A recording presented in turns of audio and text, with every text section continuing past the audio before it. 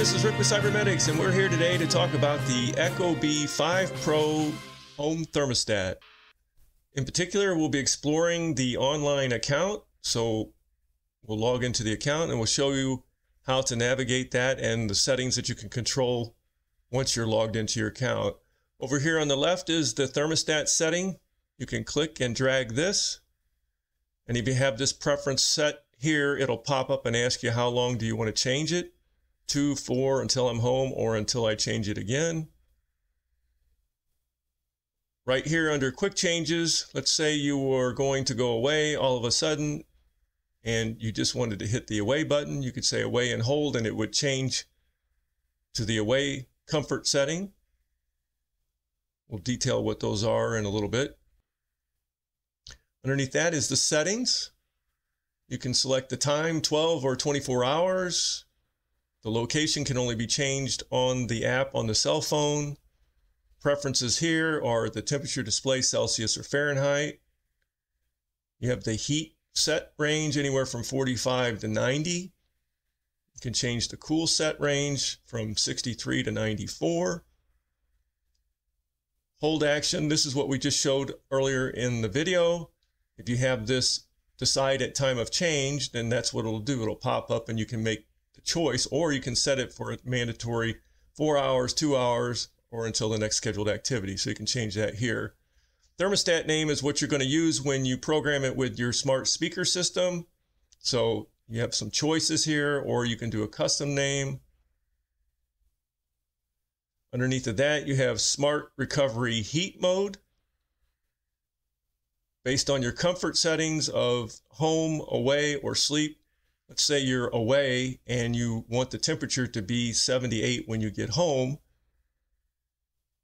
It'll anticipate that and get that temperature up to 78 before you arrive.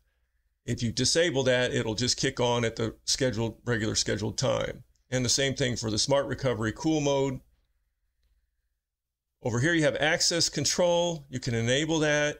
You have some granularity of control. You can say all, or you can just say, I want to control access to the temperature schedule. So if you enable that, you enter a 4-digit code here and you can set it. Underneath of that, there's property characteristics. This is good for the energy analytics that Ecobee can perform on your system. If you plan on using that, then you'll want to fill this out. So the building style is the first thing here. So you have different buildings, apartment, condominium, townhouse, etc. Tell it the building size in square feet, number of floors, number of bedrooms, number of full-time occupants, age of the building. Underneath that is the reset schedule and preferences. So we'll close out of the settings. Now we'll come up here to reminders and alerts. There are no reminders, alerts, and here are preferences. So you can have it send you email alerts based upon what you've set up here. You have an HVAC maintenance reminder enabled or disabled, how many months you want to be reminded, and when was the date of the last service. You can have it scheduled to tell you when to change your furnace filter. I think that's an awesome capability. I was always forgetting as to when was the last time I changed a filter. If you have a UV lamp, you can set a reminder for that. This is important if you live in a cold climate, especially if you have a low temperature at your home when you're away, you can be notified on that if you have this enabled. Same thing for high temperature alert. If you're away and your house gets particularly hot, you can have it send you an alert.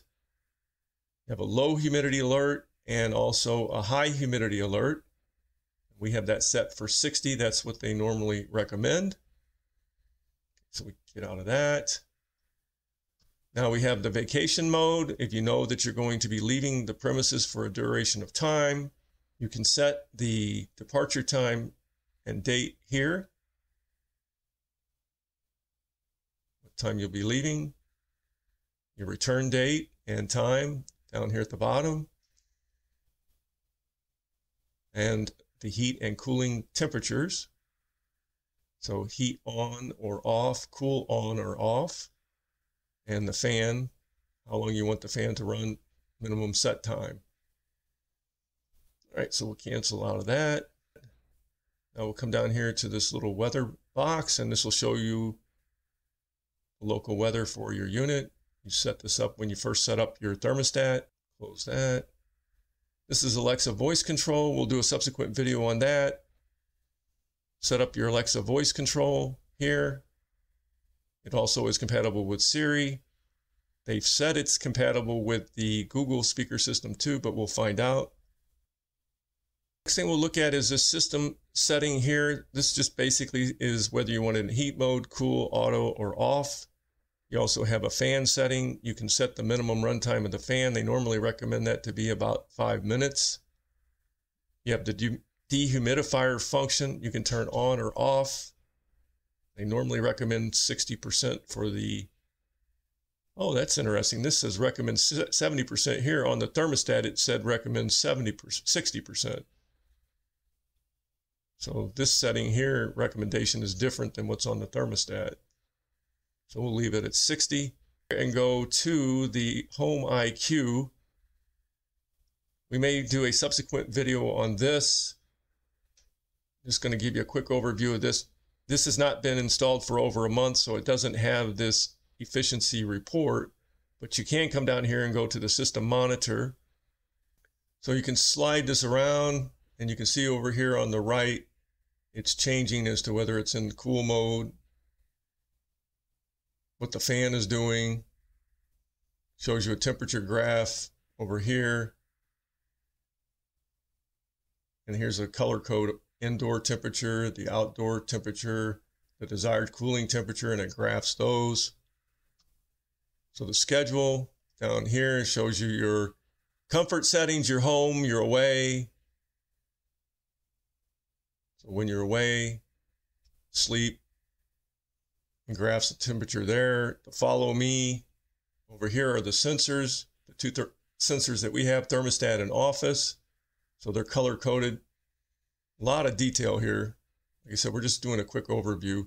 So as you slide this, you change the date and the time, and it shows you what's going on with those sensors. Weather impact is going to show the outside weather compared to the usage. So down along the bottom here is the calendar date. The grayed in icons are weekends. So that's the weekend set, so that you know that's the weekend. Here it shows how, for that particular day, how much it was running, your system was running, and the cooling setting. You can also download the data. If you download the data, you're going to get a spreadsheet in the CSV format. This is what it's going to look like. And it has all of these headings: heat, temperature setting, thermostat temperature, humidity. Okay, so we'll close that. Now we'll come down here to the schedule. And over here on the right are the comfort settings. So all of the functions, the smart functions, are based upon these three conditions. You're either away, or you're home, or you're sleeping. So you can individually pick these and change them. So when you're away, you can set the temperature settings for the heat and the cool. So you come over here. And for us, we set this for 82 for the cooling and 60 for the heat. Fan settings, again, probably just want that on auto. Notice this is all for the away mode, right? Occupancy, away, usually away. And the sensors. So what sensors do you want to monitor the temperature? You can just pick one or all, depending upon how you want your system monitored. So if you come down here to home, now you're on the home setting. You can set the temperature settings for that and say desired heat mode 70, 80. Fan settings, again, auto, occupancy, usually home, and then the sensors, what sensors do you want to monitor while you're at home? Then we come down here to sleep and temperature settings. Again, it's the same thing. Fan settings. You change temperature. I usually like it a little cooler when we're sleeping. All right, so those are your 3 comfort settings, and then those comfort settings are scheduled through the week. So from Monday through Sunday, and you set those up like right here. If we click this, we can see that sleep is at 11:30 is the start of sleep time.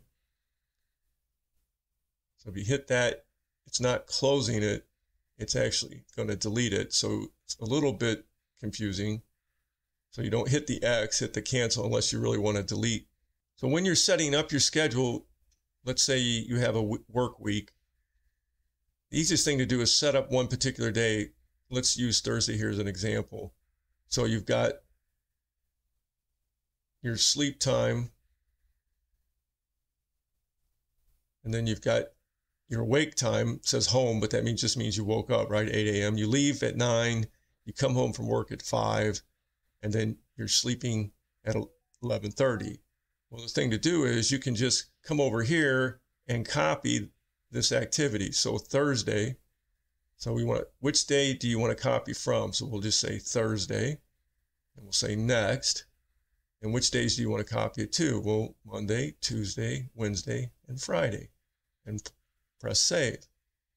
And now you can see that that populated all of the days of the week with that same schedule. And then over here, you could customize your Sunday and Saturday days depending upon what you do on it, or you could take them all off and just decide how you want to set it as activities unfold for the weekend. Now, this is interesting here. You can add a new comfort setting. This is something that you cannot do on the thermostat. So if you want to add a comfort setting here and give it a different name for depending upon what the activities in the house are going to be, let's say away, but the dogs are home, you know, whatever, you can change it and then you can add that to your system so you would have additional comfort settings. So I'm just going to put in a test comfort setting. And now we can do desired heat, desired cool temperature, fan settings, occupancy, and you can say usually home. So we'll just say usually home, and then the sensors. Save. Now you have this new setting, new comfort setting that you can also use. Not something you can do on the thermostat interface, but you can do it online. So close out of that. Next, we'll go into the sensors here. You can enable or disable those. Follow me just means it's going to allow the sensors to know whether the rooms are occupied or not. So we have 2, it comes with 2. The thermostat itself is a sensor, and it comes with 1 extra sensor. And you can decide which of the comfort modes you want that sensor to monitor. Same thing for this one. So if you only wanted this sensor, if it was in the bedroom, you could come in here and you could say, I only want it to monitor when we're sleeping.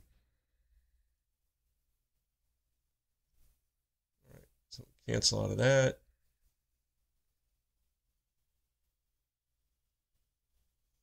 And the only thing left on the online menu is the About, which shows your model, your firmware serial number, and your My Contractor.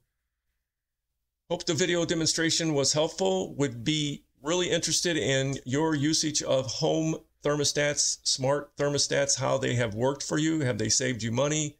Have you enjoyed the convenience of them? What other brands other than the Ecobee have you had experience with? Please post any questions or comments below. Hit that subscribe button. We really need your support, and have a great and wonderful automation day.